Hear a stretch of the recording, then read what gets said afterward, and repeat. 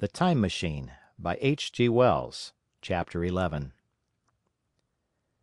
I have already told you of the sickness and confusion that comes with time traveling, and this time I was not seated properly in the saddle, but sideways and in an unstable fashion. For an indefinite time I clung to the machine as it swayed and vibrated, quite unheeding how I went, and when I brought myself to look at the dials again, I was amazed to find where I had arrived. One dial records days, and another thousands of days, another millions of days, and another thousands of millions. Now, instead of reversing the levers, I had pulled them over so as to go forward with them, and when I came to look at these indicators I found that the thousands hand was sweeping round as fast as the seconds hand of a watch, into futurity. As I drove on, a peculiar change crept over the appearance of things. The palpitating grayness grew darker; then, though I was still travelling with prodigious velocity, the blinking succession of day and night, which was usually indicative of a slower pace, returned, and grew more and more marked. This puzzled me very much at first. The alternations of night and day grew slower, and so did the passage of the sun across the sky, until they seemed to stretch through centuries. At last a steady twilight brooded over the earth, a twilight only broken now and then when a comet glared across the darkling sky. The band of light that had indicated the sun had long since disappeared, for the sun had ceased to set; it simply rose and fell in the west, and grew ever broader and more red. All trace of the moon had vanished. The circling of the stars, growing slower and slower, had given place to creeping points of light. At last, some time before I stopped, the sun, red and very large, halted motionless upon the horizon, a vast dome glowing with a dull heat, and now and then suffering a momentary extinction. At one time it had for a little while glowed more brilliantly again, but it speedily reverted to its sullen red heat. I perceived by this slowing down of its rising and setting that the work of the tidal drag was done. The earth had come to rest with one face to the sun, even as in our own time the moon faces the earth. Very cautiously, for I remembered my former headlong fall, I began to reverse my motion. Slower and slower went the circling hands until the thousands one seemed motionless, and the daily one was no longer a mere mist upon its scale. Still slower, until the dim outlines of a desolate beach grew visible. I stopped very gently and sat upon the Time Machine, looking round. The sky was no longer blue. Northeastward it was inky black, and out of the blackness shone brightly and steadily the pale white stars. Overhead it was a deep Indian red and starless, and southeastward it grew brighter to a glowing scarlet where, cut by the horizon, lay the huge hull of the sun, red and motionless. The rocks about me were of a harsh reddish colour, and all the trace of life that I could see at first was the intensely green vegetation that covered every projecting point on their southeastern face. It was the same rich green that one sees on forest moss, or on the lichen in caves, plants which like these grow in a perpetual twilight. The machine was standing on a sloping beach. The sea stretched away to the southwest, to rise into a sharp, bright horizon against the wan sky. There were no breakers and no waves, for not a breath of wind was stirring. Only a slight oily swell rose and fell like a gentle breathing, and showed that the eternal sea was still moving and living. And along the margin where the water sometimes broke was a thick incrustation of salt, pink under the lurid sky. There was a sense of oppression in my head, and I noticed that I was breathing very fast. The sensation reminded me of my only experience of mountaineering, and from that I judged the air to be more rarefied than it is now. Far away up the desolate slope I heard a harsh scream, and saw a thing like a huge white butterfly go slanting and fluttering up into the sky, and circling, disappear over some low hillocks beyond. The sound of its voice was so dismal that I shivered and seated myself more firmly upon the machine.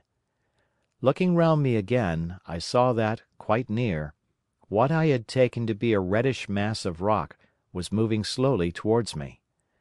Then I saw the thing was really a monstrous crab-like creature. Can you imagine a crab as large as yonder table, with its many legs moving slowly and uncertainly, its big claws swaying, its long antennae, like carters' whips, waving and feeling, and its stalked eyes gleaming at you on either side of its metallic front? Its back was corrugated and ornamented with ungainly bosses, and a greenish incrustation blotched it here and there. I could see the many palps of its complicated mouth flickering and feeling as it moved. As I stared at this sinister apparition crawling towards me, I felt a tickling on my cheek as though a fly had lighted there. I tried to brush it away with my hand, but in a moment it returned, and almost immediately came another by my ear. I struck at this, and caught something thread-like. It was drawn swiftly out of my hand. With a frightful qualm I turned, and I saw that I had grasped the antenna of another monster crab that stood just behind me. Its evil eyes were wriggling on their stalks, its mouth was all alive with appetite, and its vast ungainly claws, smeared with an algal slime, were descending upon me. In a moment my hand was on the lever, and I had placed a month between myself and these monsters. But I was still on the same beach, and I saw them distinctly now as soon as I stopped. Dozens of them seemed to be crawling here and there, in the sombre light, among the foliated sheets of intense green. I cannot convey the sense of abominable desolation that hung over the world. The red eastern sky, the northward blackness, the salt dead sea, the stony beach crawling with these foul, slow-stirring monsters, the uniform poisonous-looking green of the lichenous plants, the thin air that hurts one's lungs, all contributed to an appalling effect. I moved on 100 years, and there was the same red sun, a little larger, a little duller, the same dying sea, the same chill air, and the same crowd of earthy crustacea creeping in and out among the green weed and the red rocks. And in the westward sky I saw a curved pale line like a vast new moon. So I travelled, stopping ever and again, in great strides of 1,000 years or more, drawn on by the mystery of the earth's fate, watching with a strange fascination the sun grow larger and duller in the westward sky, and the life of the old earth ebb away. At last, more than 30 million years hence, the huge red-hot dome of the sun had come to obscure nearly a tenth part of the darkling heavens. Then I stopped once more, for the crawling multitude of crabs had disappeared, and the red beach, save for its livid green liverworts and lichens, seemed lifeless. And now it was flecked with white. A bitter cold assailed me. Rare white flakes ever and again came eddying down. To the northeastward, the glare of snow lay under the starlight of the sable sky, and I could see an undulating crest of hillocks, pinkish white. There were fringes of ice along the sea margin, with drifting masses further out, but the main expanse of that salt ocean, all bloody under the eternal sunset, was still unfrozen. I looked about me to see if any traces of animal life remained. A certain indefinable apprehension still kept me in the saddle of the machine, but I saw nothing moving, in earth or sky or sea. The green slime on the rocks alone testified that life was not extinct. A shallow sandbank had appeared in the sea, and the water had receded from the beach. I fancied I saw some black object flopping about upon this bank, but it became motionless as I looked at it, and I judged that my eye had been deceived, and that the black object was merely a rock. The stars in the sky were intensely bright, and seemed to me to twinkle very little. Suddenly I noticed that the circular westward outline of the sun had changed, that a concavity, a bay, had appeared in the curve. I saw this grow larger. For a minute perhaps I stared aghast at this blackness that was creeping over the day, and then I realized that an eclipse was beginning. Either the moon or the planet Mercury was passing across the sun's disk. Naturally, at first I took it to be the moon, but there is much to incline me to believe that what I really saw was the transit of an inner planet passing very near to the earth. The darkness grew apace. A cold wind began to blow in freshening gusts from the east, and the showering white flakes in the air increased in number. From the edge of the sea came a ripple and whisper. Beyond these lifeless sounds the world was silent. Silent? It would be hard to convey the stillness of it.